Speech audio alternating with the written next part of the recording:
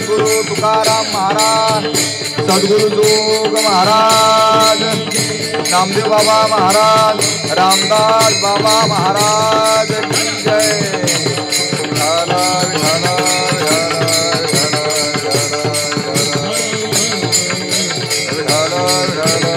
बोला पुंडली कमरला हरी विठ्ठल, ज्ञानदेव तुकाराम, पंढरीराज भगवान की जय।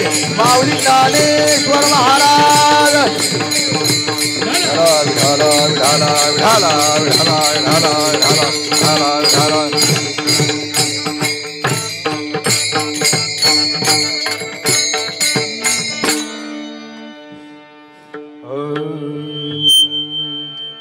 आता शिट्टी अजिबात नको द्या, विनंती। सकळ धर्माचे कारण नामस्मरण हरी कीर्तन, दया क्षमा समाधान संत जन साधीती। स्पष्ट ठेवा।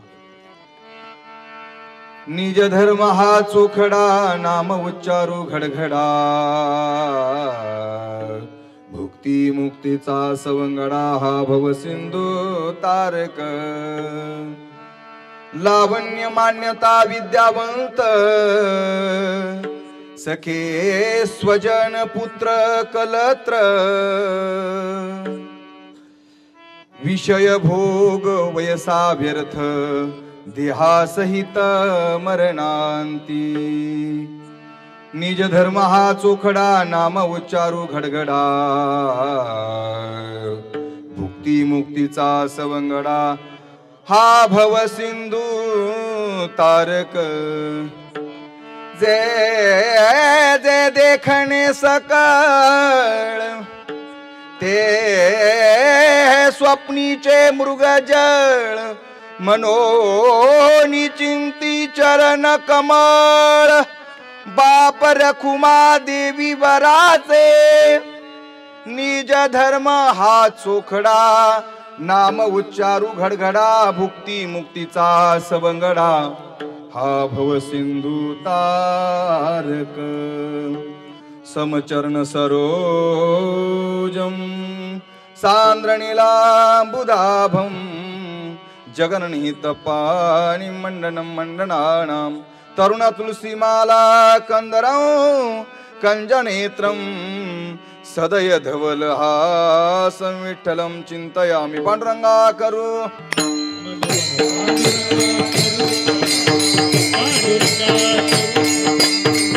पांडुरंगा करू प्रथम नमन।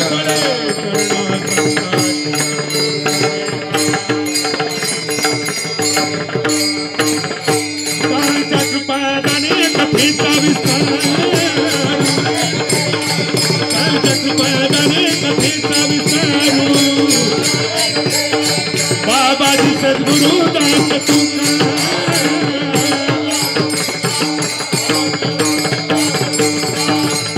ओम नमो ज्ञानेश्वरा, ओम नमो ज्ञानेश्वरा, ओम नमो ज्ञानेश्वरा, ओम नमो ज्ञानेश्वरा। करुणा करा दयाळा, करुणा करा दयाळा, तुमचा अनुग्रह लाभलो, पावन झालो चराचरी।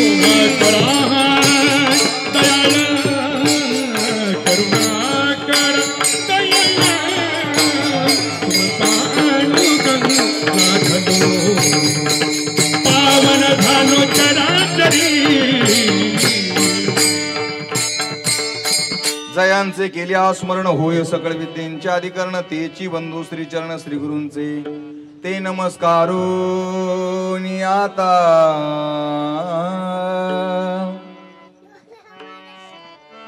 सकळ धर्माचे कारण नामस्मरण हरी कीर्तन, दया क्षमा समाधान संत जन साधीती। प्रस्तुत प्राप्त प्रसंगी विकोक बंद करून टाका. सेवेकरिता निवडलेला अभंग ज्ञानियांची राजी योग्यांची माऊली साधकांची मायबाप भगवान श्री ज्ञानोबा यांचा 4 चरणाचा आणि चौकडी याचा खरा जो काही धर्म आहे की ज्या धर्माच्या आधाराने आपला उद्धार होऊ शकतो असा जो काही धर्म आहे तो धर्म समजून सांगणारा अभंग आजच्या सेवेसाठी निवडलेला आहे. विठ्ठल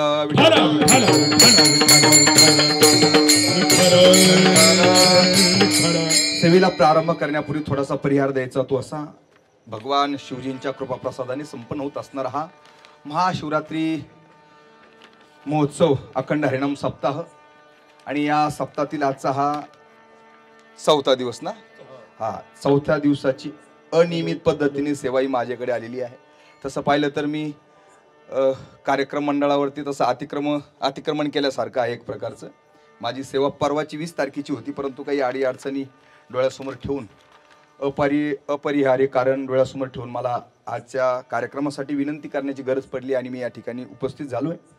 हा अखंड हरिनाम सप्ताह माझ्या वडिलाची मिरासी गा देवा तुझी चरण सेवा साधावया या उक्तीप्रमाणे आपल्या वाडवडिलांचा जो काही ठेवा आहे तोच ठेवा तीच परंपरा जोपासत हे जाधव कुटुंब जाधव परिवार त्याचबरोबर त्यांचे सर्व सहचारी त्यांचे पाहुणे मंडळी व आपण सर्व चिकलठाणमधली सर्व चौधरी कॉलनी सर्व चिकलठाण परिसरातील सर्व भाविक जन आपल्या सर्वांच्या सहयोगाने सहकार्याने संपन्न होत असणारा हा अखंड हरिनाम सप्ताह आहे. या सौंदर्याला कारणीभूत ज्यांची दिशा ज्यांचं मार्गदर्शन महत्वाचं आहे आणि ज्यांच्या आशीर्वादाने हा सप्ताह संपन्न होतो आहे ज्यांना मी आता बोललो माझ्या वडिलाची मिरासी गा देवा या उक्तीप्रमाणे वैकुंठवासी श्री हरिभक्तीपरायण परमादरणीय प्रातस्मरणीय भिकनरावजी दगडू जाधव यांच्या आशीर्वादाने संपन्न होत असणारा हा अखंड हरिनाम सप्ताह आणि आपल्या सर्वांचे श्रद्धास्थान असलेले कौतिक बाबा यांच्या मार्गदर्शनाने हा अखंड हरिनाम सप्ताह होतो आहे. आणि या सप्ताहासाठी उपस्थित असलेले आपण सर्व भाविकजन आणि आपल्या सर्वांच्या समागमामध्ये हा अखंड हरिनाम सप्ताह संपन्न होतो आहे. विठ्ठल विठ्ठल.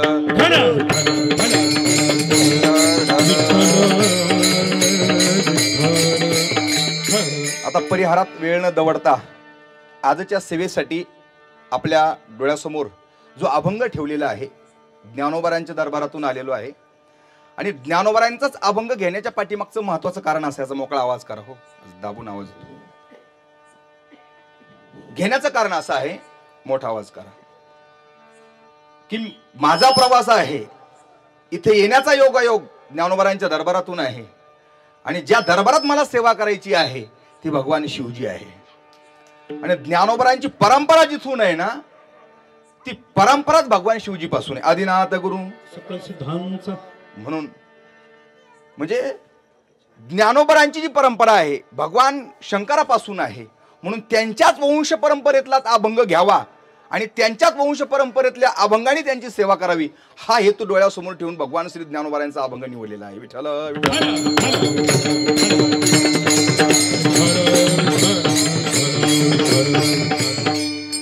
अभंग खूप गोड आहे खूप छान अभंग आहे आणि या अभंगातून ज्ञानोबा धर्माचा प्रचार प्रसार करतात जगाला धर्म समजून सांगतात आणि जगाने धर्माचं आचरण करावं धर्म मार्गाने वाटचाल करावी असा आग्रह ज्ञानोबा आदी करून सर्व संत महात्मे करतात. संत महात्म्यांचा अट्टहास प्रयत्न याकरताच आहे की प्रत्येक जीव हा धर्मपरायण झाला पाहिजे. प्रत्येक जीवाने धर्माचं आचरण केलं पाहिजे. प्रत्येक जीवाने धर्म आपल्या जीवनामध्ये रुजवला पाहिजे आणि धर्म मार्गाने वाटचाल करून आपण आपल्या त्या ईश्वरापर्यंत जाऊन पोहोचला पाहिजे. हाच उत्कट हेतू या संत महात्म्यांचा या सर्व पाठीमागे आहे. विठ्ठल विठ्ठल. हा हेतू या संतांचा या पाठीमागे काय आहे तर त्याचं कारण स्पष्ट करत असताना संत महात्मेच म्हणतायत वास्तविक पाहता आम्ही हा अट्टहास का बाळगतो त्याचं मूळ कारण असं आहे की आमचा जो अवतार झालाय ना तो अवतारच या करता आहे की या जगातला धर्म या जगातलं सुख या जगातली भक्ती वाढावी या करताच आमचा अवतार आहे म्हणून आम्ही आग्रह बाळगतोय. विठ्ठल विठ्ठल. तुकोबारांनी त्याचं स्पष्ट उत्तर दिलेलं आहे. त्याचं स्पष्टीकरण जगद्गुरु तुकोबारांनी केलेलं आहे. तुकोबारा म्हणतात आम्ही कशा करता आलोय वाढावया सुख भक्ती भाव धर्म वाढावया सुख भक्ती भाव धर्म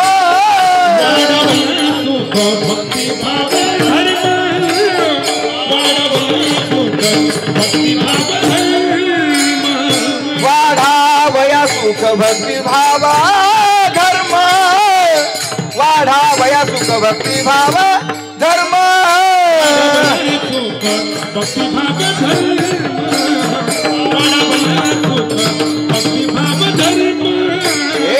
कुळाचारी नाम विठोबाचे कुळाचारी नाम विठोबाचे अवतार तुम्हा घराया कारण अवतार तुम्हा घराया कारण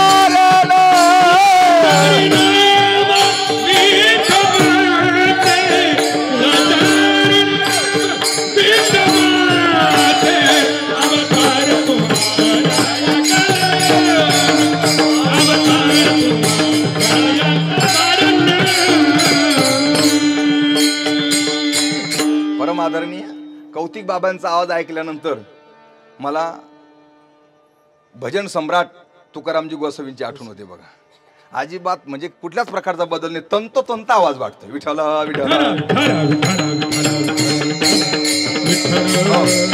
आणि कौतिक बाबा सारखी सर्व गाणारी मंडळी असल्यामुळे मला अजिबात निर्भीडपणे मी या ठिकाणी तुमच्या समोर बोलतोय. कारण काय काही काही ठिकाणी आम्ही कीर्तन करतो महाराज, परंतु त्या साथ पाहिल्यानंतर असं वाटतंय ते कोरोनाची साथ बरी तो कोरोना व्हायरस त्याची साथ बरी, पण ही साथ फार विचित्र आहे. अशी साथ असते म्हणजे वेगळ्या वेगळ्या प्रकारच्या अडचणी आम्हाला कीर्तनाच्या माध्यमातून जाणवतात, पण या ठिकाणी कुठल्याच प्रकारची अडचण नाही महाराज. ही सर्व जी श्रीमंती आहे ना ही संगीताची श्रीमंती आहे. विठ्ठल विठ्ठल. नाही तर काही काही ठिकाणी महाराज आता तसा मराठवाडा जर बघितला ना तर मराठवाड्याचा जर विचार केला आध्यात्मिक दृष्टीनं सर्वात श्रीमंत जर कोणता असेल तर तो मराठवाडा आहे आपला. अध्यात्माच्या दृष्टिकोनातून भजनाच्या म्हणा परमार्थाच्या दृष्टिकोनातून सर्वात श्रीमंत जर कोणता असेल तर तो आपला मराठवाडा आहे. महाराष्ट्रामध्ये सर्वात जास्त आत्मीयतेने श्रद्धेने जर परमार्थ घडत असेल तर तो विशेषत्वाने घडतो तो मराठवाड्यामध्ये. म्हणून मराठवाडा जो प्रसिद्ध आहे ना तो म्हणजे विशेष करून परमार्थाकरता प्रसिद्ध आहे. विठ्ठल विठ्ठल. नाही तर काही काही भागात जर आपण गेलो ना महाराज, काही काही भागामध्ये ते अमरावती जिल्ह्यामध्ये तुम्ही जा तर ते अमरावती जिल्ह्यामध्ये कीर्तन काय हे सुद्धा माहिती नाही काही काही लोकांना महाराज. आश्चर्य काय कीर्तन काय हे सुद्धा माहिती नाही. या 2-5 वर्षापूर्वी मूर्ती प्राणप्रतिष्ठेचं कीर्तन ठेवलं होतं माझं अमरावतीला. तर त्या कीर्तनामध्ये जी लोक टाळकरी होती ना ती सर्व टाळकरी खाली बसून गेली आणि फक्त उभा कोण राहिला विनेकरी माझ्या बरोबर जोडीदार. म्हणलं यांना का म्हटलं त्यांना म्हणलं यांना का उभं केलं ते म्हणे तुम्हाला भीती वाटू नये म्हणून. म्हणलं आता बरा पराक्रम आहे का. बरं आमचं कीर्तन झालं बरं का नाना कीर्तन झालं 20-25 मिनिटं बाबा कीर्तन झालं आणि 20-25 मिनिटाने ज्याने ते नियोजन केलं होतं तो माणूस माझ्या कानाजवळ आला आणि तो काय म्हणला म्हणे बाबा काय आपण लोकांना सर्वांना जेवण्याचा 11:30चा वेळ दिला होता आपण आता जवळपास 11:15 झाले तर पण आपण असं करू ना आरती करून घेऊ. आरती करून झाली की लोक जेवायला बसतील, एका बाजूने जेवण चालन एका बाजूने कीर्तनही चालन. म्हणलं की बाबा काय कॅसेट आहे का काय म्हटलं बाबा ही विठ्ठला विठ्ठला विठ्ठला. म्हणजे खूप अपरिचित भाग असतो. एका भागामध्ये आम्ही गेलो बरं का कौतिक बाबा आणि भागात गेल्यानंतर कीर्तन सुरू झालं पंचपदी. पण पंचपदी सुरू झाल्यानंतर कशी केली त्यांनी माहिती आहे का, विना घेताच पंचपदी चालू केली. गळ्यात विना नाही काही नाही काही नाही. पंचपदी रामकृष्ण हरी चालू झालं, सुंदर ते ध्यान चालू झालं. मी फेटा घालून येऊन पाहतो तर गळ्यात विना नाही. तर त्यांना म्हणलं विना नाही बिना विण्याचं तुम्ही कीर्तन करायला लावता, बिना विण्याची तुम्ही पंचपदी सुरुवात केली, मी अजिबात कीर्तन करणार नाही म्हटलं. म्हटलं तुम्ही इथून आजूबाजून कुठून तरी विना घेऊन या. ते म्हटले बाबा आजूबाजूला कुठंच विना भेटणार नाही. म्हटलं विना असल्याशिवाय आम्ही कीर्तन करणार नाही. त्यातला एक म्हातारा उठला, तो म्हटला काय म्हणतो रे तो बाबा. ते लोक म्हटले तो बाबा म्हणतो की विना असल्याशिवाय आम्ही कीर्तन करणार नाही. तो म्हातारा पण असा विचित्र होता. तो म्हातारा मला म्हटला त्या लोकांना म्हणे त्याला लय आग होती त्यांनी घरून घेऊन यायचा. विठ्ठला विठ्ठला विठ्ठला विठ्ठला. काय आता मला चिंतन सांगायचंय, पण डायरेक्ट सुरुवात केल्यामुळे थोडस जरा मला जड वाटायला लागलं तुम्हाला, म्हणून म्हटलं थोडंसं फ्रेश करूया. विठ्ठला विठ्ठला विठ्ठला विठ्ठला. हा, मी मूळ मुद्दा सांगत होतो तुम्हाला काय, की संत महात्मे म्हणतायत आम्ही जो धर्म वाढवण्यासाठी अट्टहास करतो ना, त्याचं मूळ कारण, पहिलं कारण आहे कोणतं? आमचा जो अवतार झालाय ना, तो अवतारच या करता आहे की जगातला धर्म वाढला पाहिजे, जगातल्या धर्माची वृद्धी झाली पाहिजे, याकरता आमचा अवतार आहे. याकरता आमचा अवतार असल्या कारणाने आम्ही जीवाने धर्म आचरण करावं याकरता अट्टहास बाळगतो. हा एक भाग. आणि धर्म आचरण करावं याचा अट्टहास बाळगण्याचं दुसरं एक कारण आहे. काय कारण आहे? शास्त्रातलं कारण डोळ्यासमोर ठेवत असताना शास्त्रकार असं म्हणतायत, जगातला धर्म जर लोप पावला, धर्माचं आचरण जर घडलं नाही, धर्म जर वाढला नाही, धर्म जर टिकला नाही, तर त्याचा दुष्परिणाम काय आहे? तो दुष्परिणाम शास्त्रकाराने सांगितलेला आहे. विठ्ठला विठ्ठला.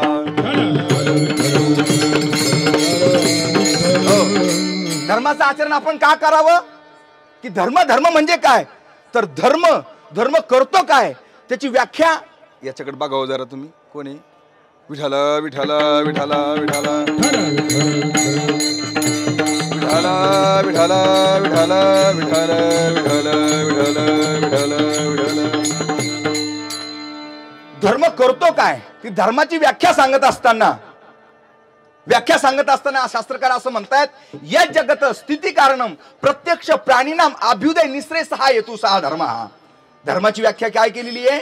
या जगाच्या स्थितीला, उत्पत्तीला, ऐका लक्ष द्या, तुमच्याकरता सांगतो मी, या जगाच्या उत्पत्तीला, स्थितीला आणि लयाला जो कारण आहे, ज्याच्या आधाराने जगाची उत्पत्ती होते, ज्याच्या आधाराने जगाची स्थिती म्हणजे उदरनिर्वाह होतो, हो, ज्याच्या आधाराने या जगाचं काय म्हटलेलं आहे, विलीनीकरण होतं, म्हणजे जग संपुष्टात ज्याच्या आधाराने होतं, त्याला धर्म असं म्हटलं जातं. विठ्ठला विठ्ठला.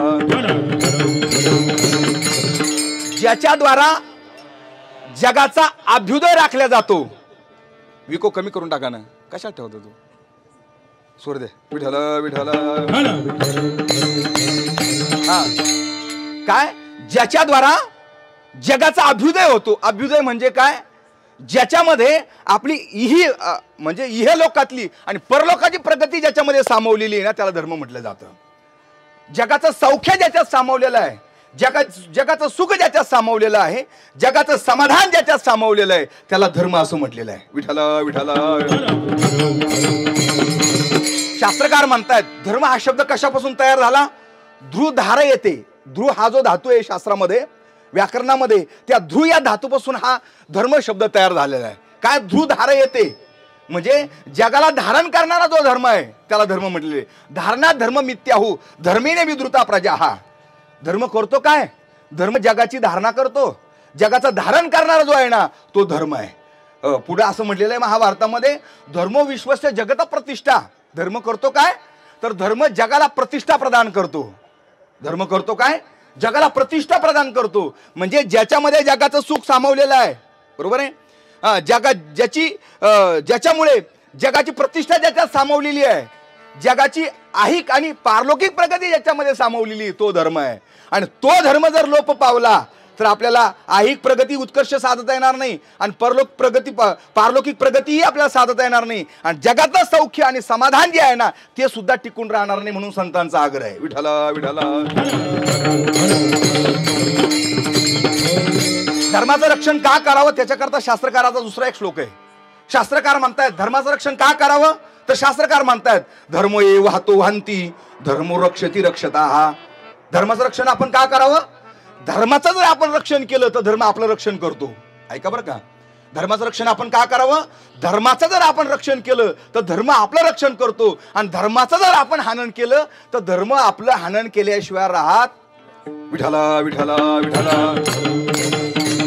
धर्म म्हणजे काय? धर्म म्हणजे एक प्रकारचा वटवृक्ष आहे. वृक्ष आहे. वृक्षाचं जसं आपण त्याला लावल्यानंतर त्याचं संगोपन केल्यानंतर तो मोठा झाल्यानंतर आपण त्याचं रक्षण केलं की तो वृक्ष जसं आपलं रक्षण करतो की नाही वृक्ष? तो उन्हाचा त्रास सहन करतो आणि आपल्याला छान प्रकारची सावली प्रदान करतो, सावली देतो. तो प्रदूषित हवा ग्रहण करतो आणि आरोग्यदायी जी हवा आहे ती आपल्याला प्रदान करतो, बरोबर आहे. आणि विशेष म्हणजे त्याला लागलेली जी गोड फळं आहे ना, गोड फळं, तो दगडाचा मारा सहन करतो आणि आपल्याला गोड फळं देतो. बरोबर आहे. आणि याहीपेक्षा त्या योग्य वेळेला त्या वृक्षाची लाकडं जर तोडून ठेवली तर शेवटच्या उपयोगाला सुद्धा येतो.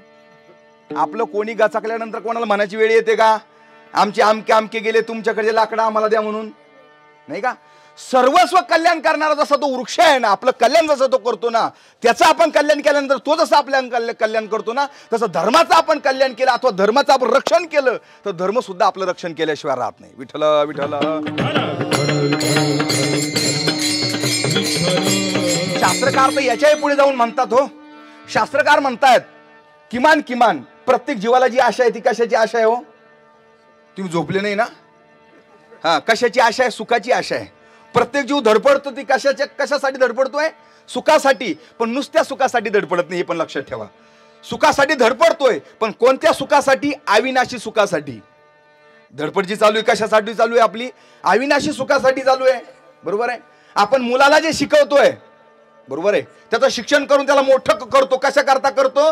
की त्याच्या जीवनातलं जे सुख आहे ना, ते जीवनातलं सुख संपुष्टात येऊ नये म्हणून.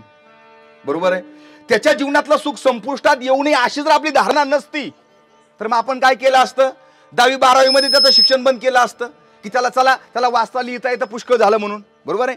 याचा अर्थ याच्याही पुढे आपण शिकवतो ना, याचा अर्थ स्पष्ट आहे. आपल्याला सुखाची आशा आहे पण ती आशा सुद्धा अविनाशी सुखाची आहे. विठ्ठल विठ्ठल. म्हणून अविनाशी सुखाची आशा असल्या कारणानं आपण एखादा बिल्डिंगचा म्हणा फ्लॅट वगैरे काय एखादा फ्लॅट घेतला तर पुन्हा एखादा फ्लॅटची बुकिंग करतो की नाही? करतो की नाही? का? गुंतवणूक करतो. याचा अर्थ काय? उद्या आपल्यावर काही आपत्ती आली, हे गेल्यानंतर का होईना कुठेतरी आधार भेटावा. याचा काय अर्थ का? सुखाची आशा आहे पण ती कशी? कधी न संपणारा जे सुख आहे ना ते भेटावं याची प्रत्येकाला आशा आहे. विठाला विठाला विठाला. म्हणून शास्त्रकार म्हणतात प्रत्येक जीवाला जर सुखाची आशा असेल ना, त्या सुखाच्या इच्छेनं का होत नाही धर्माचं रक्षण करावं. ऐका श्लोक ऐका बरं का. सुखार्था सर्वभूतानाम. ऐका. सुखार्था सर्वभूतानाम मता सर्व प्रवृत्तयः. ऐका. सुखार्था सर्वभूतानाम मता सर्व प्रवृत्तयः. सुखांच्या विना धर्मात तस्मात धर्म पुरो भवेत. जीवानी धर्मपरायण का व्हावं? की तुम्हाला धर्मपरायण याकरता व्हावं, तुम्हाला सुखाची अपेक्षा असेल तर धर्म रक्षण केला तर सुख भेटेल.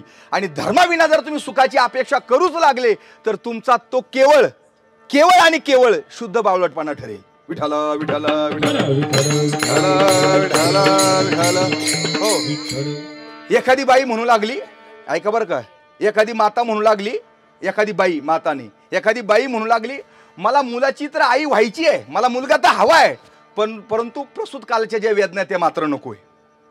अशी एखादी व्यवस्था आहे का तुमच्याकडे? आहे ना. दत्तक मुलाची आई होणे तेवढा एक पर्याय आहे की नाही? काय मुलगा व्हावा अशी आशा आहे पण प्रसूत कालाच्या ज्या वेदना आहे ना त्या नकोय.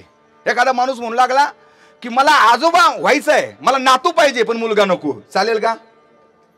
नातू हवाय पण मुलगा नको. नाही. तुम्हाला जर नातू हवा असेल तर मुलगा असलाच पाहिजे. तुम्हाला जर मुलगा हवा असेल तर प्रसूत कालाच्या वेदना सहन केल्याच पाहिजे. प्रसूत कालाच्या वेदना सहन न करता मुलगा पाहिजे किंवा मिळेल अशी आशा करणं हा तसाच बावळटपणाचा प्रकार आहे. विठाला विठाला विठाला. हो, त्याला कदापि मिळू शकणार नाही. हे जसं त्याचा मूर्खपणाचं आहे ना तसं धर्माशिवाय मला सुख भेटेल असं म्हणणं सुद्धा आपलं मूर्खपणाचं आहे. किती मूर्खपणाचं आहे? ज्ञानोबाराने त्याला पुष्टी दिलेली आहे. स्वर्द्या याचा आवाज वाढव थोडासा. ज्ञानोबाराने पुष्टी दिलेली. काय पुष्टी दिली आहे? ज्ञानोबारा म्हणतात, ऐका थोडं चित्त देऊन ऐका, मी याच्याकडे लक्ष देत नसतो. तुमचं माझ्याकडे लक्ष असलं याची काय गरज आहे? याच्यासाठी थोडी सांगतोय मी तुम्हाला, तुमच्या करता सांगतोय. विठ्ठल विठ्ठल हा. ज्ञानोबारा म्हणतात, ज्ञानोबारा सांगतात स्वधर्म जरी लोपला. ऐका बरं का. धर्म जर लोप पावला त्याचा परिणाम ज्ञानोबारा सांगतात. आणि कदाचित धर्म लोप पावून एखादा सुखाची अपेक्षा करू लागला तर त्याचा कसा मूर्खपणाचा प्रकार तो ज्ञानोबाराने वर्णन केलेला आहे. स्वधर्म जरी लोपला तरी सर्व सुखाचा थारा मोडला, जैसा दीपासवे हरपला प्रकाश जाय. काय केलंय? स्वधर्म जर लोप पावला तरी सर्व सुखाचा थारा मोडला. सर्व सुखाचा जो आधार आहे ज्याच्या माध्यमातून आपल्याला सुख मिळू शकतात, आपण ते सुख उपभोगू शकतो, असा जो आधार आहे तो जीवनातला संपुष्टात येऊ शकतो. मग ज्ञानोबारा म्हणतात जैसा दीपास हवे हरपला प्रकाश जाय. तो धर्म ते सुख आपल्यापासून कसं निघून जाईल? लक्ष आहे तुमचं? कसं निघून जाईल? ज्याप्रमाणे लावलेला दिवा विझल्यानंतर, मला सांगा बरं, तुम्ही लावलेला दिवा विझल्यानंतर किती दिवसांनी अंधार जातो? हो, 4-5 दिवसांनी अंधार जातो. बरोबर आहे? विठाला विठाला विठाला, तरी सुद्धा ते हाच म्हणतात. तर त्या मानाने चांगलं आहे बाबा. काही तुम्ही चुकीचं तरी बोलले नाही, त्या मानाने चांगलं आहे की नाही? काय, दिवा विझवल्याबरोबर जसा प्रकाश निघून जावा, एक क्षण सुद्धा न थांबता तो जसा प्रकाश निघून जातो ना, त्याचप्रमाणे दिव्याचं विझणे पण, तत्क्षणाला प्रकाशाचं जाणे पण जसं एकत्र आहे ना, तसं धर्माचं जाणे पण, तसंच सुखाचं सुद्धा जाणे पण एकत्रच आहे. विठाला विठाला विठाला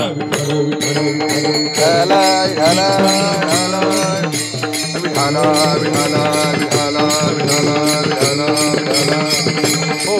म्हणून तुम्हाला जर सुख हवं असेल तर तुम्ही धर्माचं आचरण केलं पाहिजे. तुम्ही जर अधर्माचं आचरण सोडत नसेल तर दुःख सुद्धा तुम्हाला सोडणार. हो, तुम्ही अधर्माचं आचरण सोडलं नाही तर दुःख तुम्हाला सोडणार नाही. तुम्ही अधर्माचं आचरण सोडलं का दुःख तुम्हाला सोडून जाईल. जोपर्यंत तुम्ही अधर्माचं आचरण करत नाही, सुख तोपर्यंत तुमच्या जवळ येत नाही. जोपर्यंत तुम्ही अधर्माचं आचरण सोडत नाही तोपर्यंत दुःख तुमच्याकडे जात नाही. तुम्ही अधर्माचं आचरण सोडलं की दुःखाने तुमच्याकडचं पाहुणे पण तुमच्या घरचं सोडलं. तुमच्याकडे आलेला पाहुणा जो आहे ना, जसा तो पाहुणा येऊन थांबतो ना, तसं दुःखाने आपल्याकडे म्हणजे विठाला विठाला विठाला विठाला. तुम्हाला घरगुशा प्रकार माहितीये का? घरगुशा बळच होऊन एखाद्या घरामध्ये घुसणे, माहितीये का? हा, तसं त्या दुःखाने काय केलेलं आहे? बळच होऊन आपल्या घरामध्ये प्रवेश केलेला आहे. बरोबर आहे का? की आपण अधर्माचं आचरण करतो म्हणून आपलं अधर्माचं आचरण संपलं की दुःखाचं घरात राहण्याचं काम संपलं. विठाला विठाला. जर तुम्हाला विनोदाने सांगतो मी तुम्हाला, काय झालं, एका जणाचं लग्न झालं. आता बरं वाटतं ना? थोडंसं लग्न झालं आता बरं वाटतं ना? जरा सोपं आहे. एका जणाचं लग्न झालं. लग्न झाल्यानंतर त्याची बायको अतिशय सुंदर, 4 चौघात उठून दिसायची, अशी सुंदर बाई, आणि बोलायला सुद्धा अति चुचुंदरीच. हो, मोत्यासारखी तिचे शब्द, अशी जबरदस्त बोलायला. तिचं वक्तव्य सुंदर, चुनचुनीत बोलायला. पण तुम्हाला सांगू, 2-4 दिवस तिने ते घरातले कामं पाहिली, आणि कामं पाहिल्यानंतर तिच्या लक्षात आला की इथं भरपूर काम करावं लागतं, म्हणून तिने युक्ती लढवली. आणि युक्ती लढवल्यानंतर तिचे मालक प्रेमात असताना तिने एक गमक सांगून ठेवलं. कोणाला? तिच्या नवऱ्याला. तिने सांगितले, बघा मला आहे ना कधी कधी लाड येत असतो म्हणे. काय म्हणली ती? मला कधी कधी लाड येत असतो. ती म्हणली काय भानगड आहे? ते म्हणजे तुम्हाला कळणं आल्यानंतर. मग दुसऱ्या दिवशी नेमकी प्रकार काय झाला माहितीये का? सकाळी 6 वाजता तिला लाड आला. सकाळी 6 वाजता तिने आपली गुडघे वरती केले, त्याच्यावरती हात ठेवला आणि डोकं त्याच्यावर ठेवून दिले. 8 वाजले, 9 वाजले, उठायला तयारच नाही. घरातली सर्व कामं तशीच पडली. हो, झाड लोटणे नाही, भांडे घासणे नाही, गरम पाणी करणे नाही, कुठल्या घरातलं कुठलंच काम केलं, सर्व तसंच सर्व घाणेरडा प्रकार घरामध्ये पडलेला. हा म्हणतो, अगं उठ ना, काय झालं? का बसली तशी तू? अगं काय झालं? अगं काय झालं? ती म्हणी मला लाड आला. ती म्हणे बापरे, हा लाड तर लयच बेकार दिसतो. तुम्हाला सांगू, त्याने स्वतः ते पाणी गरम केलं, आंघोळ केली, शेतात गेला, शेतात दिवसभर काम केलं, त्याला भाकरी सुद्धा आली नाही. सकाळची ती जशी बसलेली होती ना गुडघ्यावरती हात टेकून डोकं टेकून, तशीच बसलेली संध्याकाळपर्यंत. तो घरी येऊन पाहतो तर ती बाई जशीच तशीच. संध्याकाळी सुद्धा त्याने स्वतःच्या हाताने स्वयंपाक केला, झोपला, सकाळी उठला, आणि असा अधूनमधून तिला लाड यायचा. पण एके दिवशी तुम्हाला सांगू, त्याची अतिशय गरीब परिस्थिती, अत्यंत गरीब परिस्थिती, आणि ती परिस्थिती बघून मित्राला जरा थोडीशी त्याची कीव आली, दया आली. म्हणून त्या मित्राने काय केलं माहिती आहे का? वर्गणी करून, पैसे करून त्याला नवे कपडे घेऊन दिले. पॅन्ट शर्ट, नवा पॅन्ट शर्ट त्याला घेऊन दिला. त्यालाही आनंद वाटला. कधी न मिळणारा ड्रेस आपल्याला मिळाला. तो म्हटला, बस आता घरी जायचं, आंघोळ करायची, नवा ड्रेस घालायचा, ह्या गावामध्ये चक्कर मारायचा, फिरायचं, मस्त आनंद घ्यायचा. म्हणून त्याने ते कपडे घरी नेले. घरी नेऊन आंघोळीला बसला. त्याने कपडे ते बाहेर टांगले. आता आंघोळ करायची, ते कपडे आंघोळीला गेला आणि हिला लाड आला. हो, हिनं काय केलं माहितीये? त्याची नवी पॅन्ट, नवा शर्ट असं टराटर फाडला. त्याच्या बारीक बारीक चिंध्या केल्या. हा आंघोळ त्याच्या डोक्यात फक्त एवढंच, बाहेर यायचं आणि नवे कपडे घालायचे, बाहेर यायचं आंघोळ करून नवे कपडे घालायचे. आणि बाहेर येऊन पाहतो ते सर्व चिंध्या बारीक बारीक तुकडे केलेले. तो म्हणला, अगं काय आहे? ती म्हटली, लाड आला. तो म्हटला, बापरे, हा लाड काही आपल्याला परवडणारा नाही. मग तो म्हटला, 1 मिनिट ऐक, तुला जसा लाड येतो ना तसं मला सुद्धा याड येतं. ते म्हणे तुमचं कसं येड आहे ते मी थांबतो दाखवतो. हा बाहेर गेला, चांगली अशी निब्बर काठी घेतली, निब्बर काठी घेऊन आतमध्ये आला. जेच बायको सपा सपा सपा सपा सपा सपा अशी झोडपायला सुरुवात केली. ती मोठमोठ्याने आरडायची, आयो बयो वाचवा धावा पळा. तुम्हाला सांगू तसा लाल बुंद पाठ केली हो. आणि मग त्यांनी त्या बाईने शेवटी त्याची हातातली काठी धरली आणि त्यांनी त्या बाईने सांगितले, का हो तुम्ही आत्ता चांगले होते, तुम्हाला अचानक झालं तरी काय? तो म्हणे मला याड आलं. ती म्हणे, का हो तुमचं याड कधी जाणार? मग तो म्हणला, तुझा लाड गेला का माझं याड गेलं समजायचं. विठाला विठाला विठाला विठाला. सिद्धांत लक्षात ठेवा. हे जसं तिचा लाड गेला का याचा जसं याड जाणार ना, त्याप्रमाणे आपल्या जीवनातलं अधर्मीयत्व नावाचा गुण गेला की जीवनातलं दुःख गेलं. विठाला विठाला विठाला विठाला विठाला विठाला विठाला. म्हणून धर्म आचरण करणे म्हणजेच आपल्या जीवनामध्ये सुख प्राप्त होणे हा त्यातला तात्पर्य अर्थ भाव आहे. आणि याकरता संत महात्मे म्हणतात धर्माचं आचरण करावं. याकरता जीवाच्या पाठीमागे आम्ही अट्टहास बाळगतो की तुम्ही धर्म आचरण करावं. याकरता संत महात्म्यांनी आपल्या आयुष्यामध्ये पूर्ण आयुष्यभर धर्माचा प्रचार प्रसार केला. धर्म उजवला रुजवला, धर्म वाढवला, धर्म टिकवला, धर्माची वृद्धी केली. परंतु तुम्हाला मी सांगू, जो मनुष्य ज्या रस्त्याने वाटचाल करतोय, ज्या मार्गाचं अवलंबन करतोय आणि अवलंबन करत करत त्या ध्येयापर्यंत पोहोचल्यानंतर जशी मीडिया आहे की नाही मुलाखत घेते माणसांची, जो मनुष्य आपल्या ध्येयापर्यंत पोहोचला, कोणी असेल, उदाहरणार्थ नरेंद्रजी मोदी साहेब आहे, ते आता कोणत्या पदापर्यंत जाऊन पोहोचलेत? पंतप्रधान पदापर्यंत जाऊन पोहोचले. मग त्यांच्या जशा मुलाखती घेतल्या जातात की तुमचा जो आतापर्यंत प्रवास झालाय हा अशा अशा पद्धतीने झालाय, तुम्ही याची वाटचाल कशी केली आहे, याच्यामध्ये तुम्ही मुख्य विषय कोणता निवडलाय आणि कोणत्या विषयाला धरून इथपर्यंत आलाय, तुम्हाला असं कोणतं साधन वाटतंय की त्या साधनाच्या माध्यमातून तुम्हाला इथपर्यंत येऊ शकला तुम्ही, आणि असं कोणतं मुख्य साधन आहे की ते मुख्य साधन सुद्धा जगाने आचरल्यानंतर तुमचा सारखा प्रवास करून तो ध्येयापर्यंत पोहोचू शकेल. अशा मुलाखती घेतल्या जातात की नाही? तुम्ही झोपले तर नाही ना? हा, अशा मुलाखती घेतल्या जातात. पण मुलाखती घेत असताना हे जसं आहे ना तसं प्रत्येक धर्मियांच्या मुलाखती घेतल्या गेल्यात. काय केलंय? प्रत्येक धर्मियांच्या मुलाखती घेतल्यात की तुम्ही आतापर्यंत धर्माचं आचरण केलं तर आम्हाला सांगा की आम्ही कोणता धर्म आचरावा. तो प्रत्येक धर्मियांनी आपल्या पद्धतीने आपापला धर्म सांगितला. काहींनी दयेला धर्म म्हणलेला आहे, दया धर्म का मूलक आहे. ऐका बरं, काहींनी दयेला धर्म म्हणलेलं आहे, काहींनी सत्याला धर्म म्हणलेला आहे, काहींनी अहिंसेला धर्म म्हटलेलं आहे. गांधीजी आयुष्यभर जीवन जगले ते कोणत्या आधारावर जीवन जगले हो? अहिंसा परमो धर्म. हा म्हणजे अहिंसा हाच एक सर्वश्रेष्ठ धर्म आहे. या धर्माच्याच मार्गाने ते वाटचाल करून शेवटापर्यंत गेले. त्यांनी अहिंसा हाच धर्म मानलाय, त्यांनी मानलेला धर्म. बरं, काहींनी सत्याला धर्म मानलेला आहे, काहींनी मैत्रीला सुद्धा धर्म मानलेला आहे, बंधुता हा सुद्धा काहींनी धर्म मानलेला आहे. जे आतापर्यंत जगातले धर्म आहे ना हे प्रत्येकाने वास्तविक पाहता, आता बरेच लोक म्हणतात की आमचा धर्म वेगळा, तुमचा धर्म वेगळा, अमुक धर्म वेगळा, तमुक धर्म वेगळा. पण हेही गणित सर्वांनी लक्षात ठेवावं. जगातले जेवढे काही धर्म आहे, ग्रंथ वाचा, पुस्तकं वाचा, तेव्हा तुमच्या लक्षात येईल जगातले जे काही धर्म आहे ना हे सर्व धर्म वैदिक धर्म आहेत जगातले. बरं का, हे खूप महत्वाचं विधान करतो मी. जगातले सर्व जे काही धर्म आहे ना हे वैदिक धर्म आहे. फक्त त्यांची हिंमत नाही सांगायची की आम्ही याच वेदामधून, या शास्त्रामधून तत्वज्ञान उचललं, ते आमच्या जीवनामध्ये उतरवलं आणि त्याच विषयाला धरून आम्ही आमचा धर्म स्थापन केला, हे सांगण्याची त्यांची हिंमत नाही. विठाला विठाला विठाला विठाला विठाला. जगातले सर्व जे काही धर्म आहे ना या सर्व धर्माचं तत्वज्ञान जे आहे ना हे वेदामध्ये आणि उपनिषदामध्ये उपलब्ध आहे. म्हणून त्यांना जो वाटला, काहींनी प्रत्यक्षवादी मानलाय. प्रत्यक्षवादी म्हणजे डोळ्याला जे दिसतं ते सत्य, याच्या पलीकडे त्यांनी काहीच मानलेलं नाही. काहींनी देवाला मानलेलं, काहींनी मानलेलं नाहीये. म्हणजे त्यांनी हे जे आहे ना हे सर्व उपनिषदामध्ये शास्त्रामध्ये आहे त्यातलं थोडंसं उचललं आणि हे आमचं आहे हे जगाला सांगत उठले. त्यांची हिंमत झाली नाही हे शास्त्रातलं आहे. पण हिंमत करणारे फक्त एकच होऊन गेले, ते म्हणजे आपले भारतीय तत्ववेत्ते म्हणा किंवा संत महात्मे. विठाला विठाला विठाला. हो, म्हणून प्रत्येकाने धर्म सांगितलाय आपापल्या पद्धतीने. एका महात्म्याने धर्म सांगितलाय कोणता? प्रेम हा धर्म सांगितलाय. खरा तो एकची धर्म जगाला प्रेम अर्पावे. आहे की नाही? याला धर्मच म्हणलेला आहे ना. हे सर्वांनी धर्म सांगितलेत, परंतु हे जे धर्म सांगितलेत ना, यांनी कसे सांगितलेत? तुम्ही चिंतन ऐकत असाल तर लक्षात ठेवा. कसे सांगितलेत यांनी धर्म? यांना भावले, यांना वाटले तसे सांगितलेत. ऐका बरं का, यांना भावले, त्यांनी आचरले आणि त्यांना बरे वाटले म्हणून सांगितले. पण संत महात्म्यांनी नुसते आशेने सांगितले, बरे वाटले भावले म्हणून नाही सांगितलेत.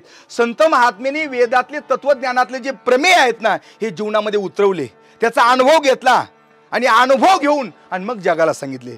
पाहिली पुराणे पाहिली पुराणे पाहिली पुराणे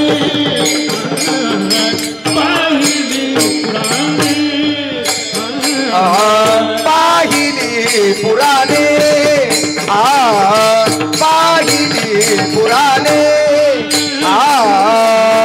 पाहिली पुराणे पाहिली पुराणे धांडोळीली दरुशने धांडोळीली दरुशने पाहिली पुराणे पाहिली पुराणे धांडोळीली दरुशने धांडोळीली दरुशने पाहिली पुराणे पहिली पुराणे पाहिली पुराणे पहिली पुराणे पाहिली पुराणे धांडोळी दर्शने धांडोळीली दर्शने हो धांडोळीली दर्शने पहिली पुराणे धांडोळीली दर्शने धांडोळीली दर्शने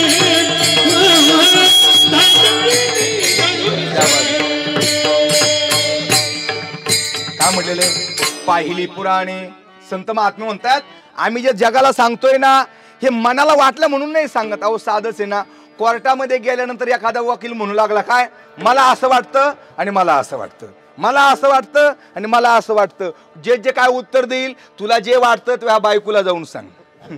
इथं कायदा काय सांगतो, इथं संविधान काय सांगतोय ते सांग. जसं कोर्टामध्ये ना संविधानात कायद्याला जसं महत्व आहे ना, तसं इथं मला काय वाटतं याला अजिबात महत्व नाही.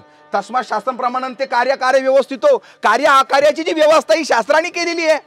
कर्म काय, अकर्म काय, विकर्म काय हे शास्त्राने सांगितलेलं आहे. त्याच्यामुळे मला वाटतंय म्हणून करणं हे अजिबात योग्य नाही. म्हणून संत महात्मे जे करताना कसे करतात, मला वाटतंय म्हणून करत नाहीये, शास्त्रात तो विचार आलाय म्हणून करतात. आणि तो बी विचार, शास्त्रातला विचार जो आहे ना, तो आला म्हणजे जसं ते वाचलं आणि तसं तुम्हाला सांगितलं असं नाही. तर त्यांनी काय केलंय, ते जीवनामध्ये उतरवलं, त्याचा अनुभव घेतला, त्याचा अंगीकार केला, त्याचं अवलंबन केलं आणि मग अनुभव घेत घेत घेत घेत घेत आणि मग त्यांच्या लक्षात आलं की नेमकी सत्य काय आहे, खरं काय आहे. आणि हे लक्षात आल्यानंतर मग त्यांनी जगाला सांगितलेलं आहे की हा धर्म मुख्य आहे. विठाला विठाला विठाला विठाला. आणि आता याच्यामध्ये सुद्धा आता मी जे तुम्हाला धर्म सांगणार आहे लक्ष ठेवा. आता काहींनी दयेला धर्म म्हणलं, ऐका बरं लक्षपूर्वक ऐका. काहींनी दयेला धर्म म्हणलेला आहे, काहींनी सत्याला धर्म म्हणले, सत्याला धर्म म्हणलेला आहे, काहींनी अहिंसेला धर्म म्हणलेला आहे, काहींनी प्रेमाला धर्म म्हणलेला आहे. बरोबर आहे ना? आता हे सर्व धर्म आहे ना, जगातले सर्व धर्म हे कोणते धर्म आहे? हे चल धर्म आहे. ऐका बरं का, मुद्दा खूप महत्वाचा आहे.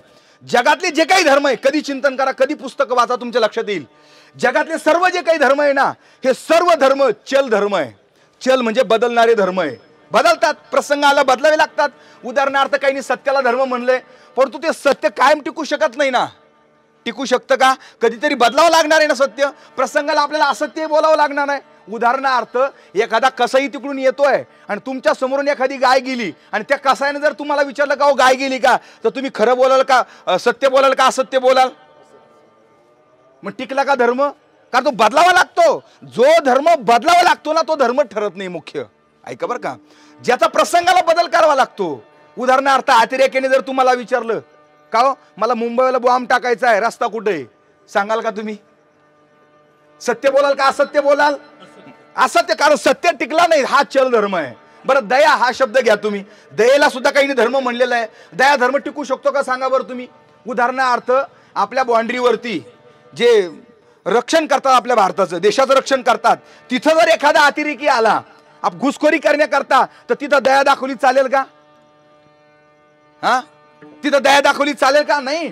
तिथं त्याला त्याच्यावर गोळीबारच करावा लागेल, त्याला संपवावं लागेल, त्याच्याशी 2 हात करावे लागतील.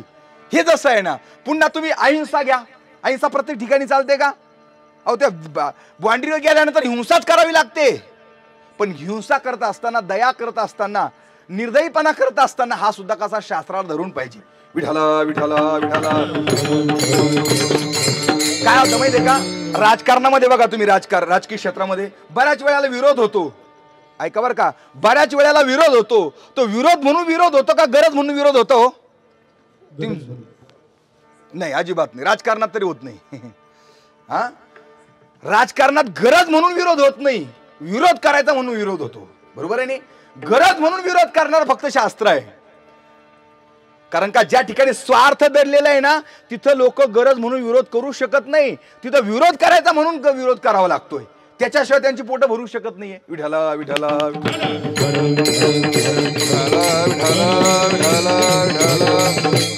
हो. तसं अहिंसा काही वेळेला बदलावी लागते. हा, काय प्रत्येक ठिकाणी अहिंसा चालत नाही, म्हणून अहिंसा परमो धर्म म्हणलेलाच आहे. आचार म्हणजे हे जे सर्व धर्म आहे ना, हे कोणते धर्म आहेत? चल धर्म आहे. आणि आचल धर्म एकच आहे. मुख्य धर्म देवची, मुख्य धर्म देवची, मुख्य धर्म देवची, मुख्य धर्म देवची, मुख्य धर्म देवची, मुख्य धर्म देवची, मुख्य धर्म देवची, मुख्य धर्म देवची. आदि अवसान ते अंती, आदि अवसान ते अंती, मुख्य धर्म देवती, मुख्य धर्म देवती. अवसान आदि अवसान मुख्य धर्म देवची, मुख्य धर्म देवची. वा, काय म्हणले? आधी अवसान ते अंती. हा धर्म कोणत्याच काळात बदलत नाही. हो, आधी बदलला नाही, मधी बदलत नाही, शेवटी बदलत नाही. देश काळ वस्तूच्याही पलीकडे. तुम्ही बघा ना, कोणत्या देशात गेल्यानंतर देवाचं नाव घेऊ नये, कोणत्या धर्मात गेल्यानंतर देवाचं नाव घेऊ नये. फक्त नाव बदलेल, पण देवाचं मुख्य स्वरूप बदलू शकतं का? कोणी त्याला अल्लाह म्हणेल, कोणी त्याला कृष्ण म्हणेल, कोण काय आपापल्या परीने त्याला नाव देऊ शकतात. कोणी त्याला नुसतं सत्यच म्हणतंय, तो सत्य परमात्मा, तो सत्य शोधक. बरोबर आहे की नाही? आपण नाव ऐकतोच की नाही? म्हणजे आपापल्या परीने त्याला नावं देऊ शकतात. बरोबर आहे. पण ते जे तत्व आहे ना, तो धर्म आहे ना, तो देश काल पर्वती बदलत नाही. तो देश काल पर्वती म्हणजे काय? तो कोणत्याही देशात गेला तर तो चालतो. बरोबर आहे. कोणत्याही धर्मात गेला तर ते चालतंय, आणि कोणत्याही काळात केला तर तो चालतोय. याला आचल धर्म म्हणतात. चल आचल सांगू का तुम्हाला? स्वर किती आहेत पेटीचे? संगीतामध्ये स्वर किती आहेत? 12. किती आहेत? 12 स्वर. त्याचे शुद्ध स्वर आहेत 7. ऐका बरं, शुद्ध स्वर आहेत 7, आणि 4 स्वर आहे कोमल, आणि 1 स्वर आहे तीव्र. बरोबर आहे. म हा कोणता स्वर आहे? तीव्र. बरोबर आहे. आणि रे हा स्वर आहे कोमल, ग हा कोमल, ध कोमल, नी कोमल. असे 4 कोमल, 1 तीव्र, आणि 7 किती झालेत? शुद्ध. असे किती झालेत? 12 स्वर आहे. आणि या 12 स्वरामध्ये फक्त 2 आचल स्वर आहेत. कोणते स्वर आहे? आचल. सा आणि प. कधी बदललेलं पाहिलं बाबा तुम्ही? सृष्टी बदलेल पण हे 2 स्वर कधी बदलणार नाही. सा आणि प याच्यात कोमलही होत नाही, तीव्र होत नाही, कोणताच होत नाही, आहे तोच. म्हणजे याला काय म्हणायचं? आचल. ज्याच्यात कधीच बदल होत नाही कोणत्याही काळात. आता समजा सा आणि प कोणत्याही रागात, कोणताही राग असू द्या, तो स्वर तिथेच असतो. त्याच्यात कुठल्या प्रकारचा तीव्र शुद्ध होत नाही. तसं नामचिंतन जो धर्म आहे ना, देवाचं नाव हा जो धर्म आहे, कोणत्याही ठिकाणी, कोणत्याही क्षेत्रात, कोणत्याही धर्मात, कोणत्याही काळात तोच असतो. म्हणून याला आचल धर्म म्हटलेला आहे. विठाला विठाला विठाला.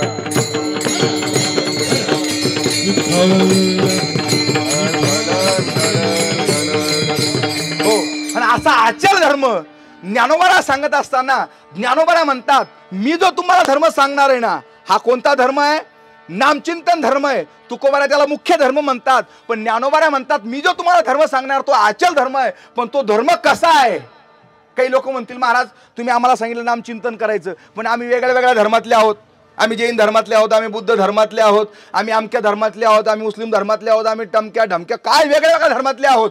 जगातले जे काही धर्म आहे, आणि तुम्ही आम्हाला देवाचं नाव करायला चिंतन करायला सांगता, हे कसं काय आमच्या धर्मात चालेल? त्यावेळेला ज्ञानोबाने त्यांना उत्तर दिलंय की बाबांनो, मी तुम्हाला जो धर्म सांगतोय ना, हा धर्म काही सामान्य धर्म नाही, सर्व धर्मीयांनी करावा, सर्व धर्मीयांना कारण असणारा जो धर्म आहे ना, तो धर्म मी तुम्हाला सांगतो. अभंगाचं पहिलं चरण. सकळ धर्माचे कारण, सकळ धर्माचे कारण,